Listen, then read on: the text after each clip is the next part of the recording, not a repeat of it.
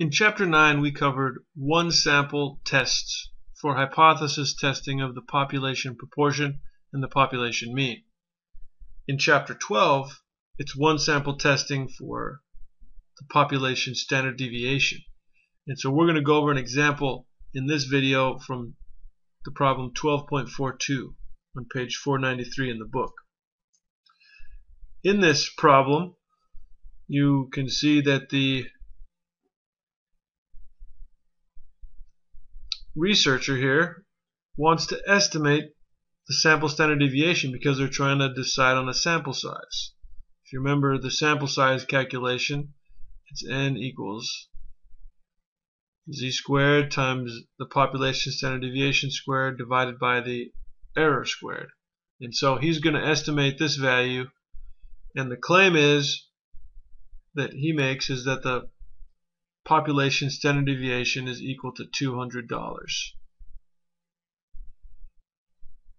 If we remember the steps of the hypothesis test, once we have a claim, we convert that into hypotheses. And so I just need to make sure we call this a claim, since that's what the researcher claims. And from there we get our hypotheses. And so the null hypothesis is the claim, since it has the equal sign. It's $200. The alternative is that it's not equal to $200. Okay, so we've got our hypotheses. The next step is to look at what sampling distribution this is. And this is different from Chapter 9. This is a new distribution. Since they are standard deviations, the appropriate sampling distribution is the chi-square distribution. Okay. Now the chi-square looks very much like a bell-shaped curve. It's just slightly skewed. If I was going to draw a picture of the bell-shaped curve, it would look kind of like this, skewed right. Okay. And now we know the sampling distribution. Which tails are we concerned about? Since it's not equals in the alternative hypothesis, it's going to be a two-tailed test. So there's going to be rejection regions on both sides of this sampling distribution. Okay? And as in previous examples, we're going to need the critical values. Just now they're called chi-square critical values.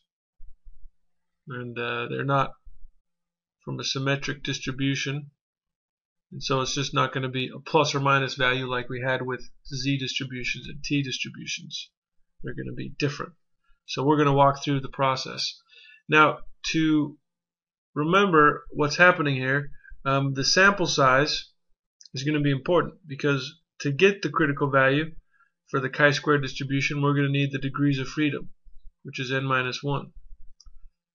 And you can see that in this problem, the sample size is 25, so we can say n equals 25. Degrees of freedom is 24 then. Also, we do have some sample statistics, which we'll use a little bit later, but I'll just make a note of that now. The sample standard deviation is 237.52. Okay? So the Minitab program can give us these critical values. You could go to the back of the book and look this up in a chart as with other values, but we want to do this in Minitab. So I'm going to switch to Minitab. I'm going to go to the graph area, and I'm going to go to probability distribution plot. I'm going to click view probability and hit OK. And for distribution, I'm going to select the chi-square distribution. It's up at the top. Degrees of freedom, remember, was 24 because our sample size was 25. Our shaded area, we click probability. We choose both tails. And our alpha, I don't remember seeing that. Let's go back to that. It says that at the 0.05 level of significance, there's evidence. Is there evidence that the population standard deviation is different from 200? Okay, so when we go back to Minitab, alpha is 0.05. We're okay there. We can hit OK. And you see that our chi-square critical values are 12.4 and 39.36. So we can call this one 12.94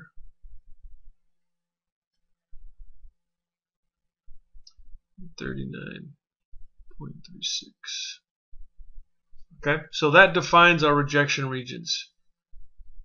The next step for the chi-square distribution, once we've got the rejection regions, we want to use our sample statistics given here to compute a p-value.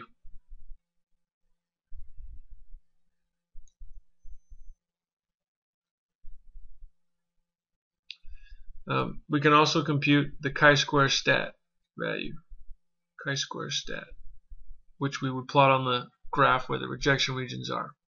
The p-value we would just compare with alpha. So let's go back to Minitab, minimize this window, go to stat, basic statistics, and you'll see down here it's got one variance as an option. I'm going to click on one variance. It gives me the choice. The samples are in columns, or the sample standard deviation is what I have. So I choose that option under the data drop down menu. Under sample size, the sample size was 25. The standard deviation, I think, was 237.50. Let me see, 237.52 actually. I do want to perform a hypothesis test, so I click that box. And my hypothesized standard deviation is already selected, but you'll notice that I could choose variance if that's the data that I've been given.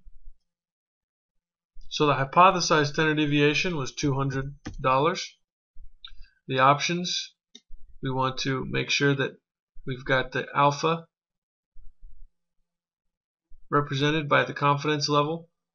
1 minus alpha is 95% here, so that's correct. The alternative is not equal to, because we just want to see if the standard deviation is different from the claimed standard deviation. Hit OK. Hit OK again.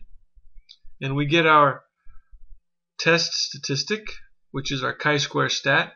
We're given our p-value, which is 0.175. Now already we know that alpha is 0.05. I can already tell that I'm not going to reject the null hypothesis. But let's go back to our notebook. And so our p-value equals 0.175, which is greater than alpha. So we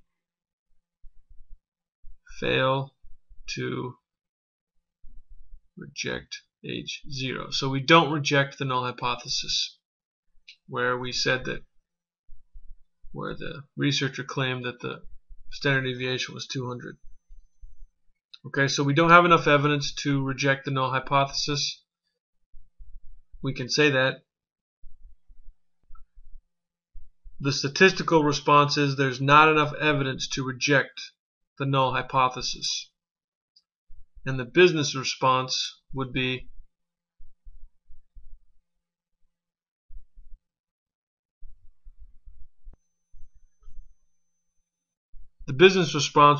there is not enough evidence to use a different standard deviation than $200 to compute sample size for the auto repair study. And that is a complex answer, but that relates what we've done back to the problem that was discussed at the beginning. And so that is an example of a one sample standard deviation hypothesis test.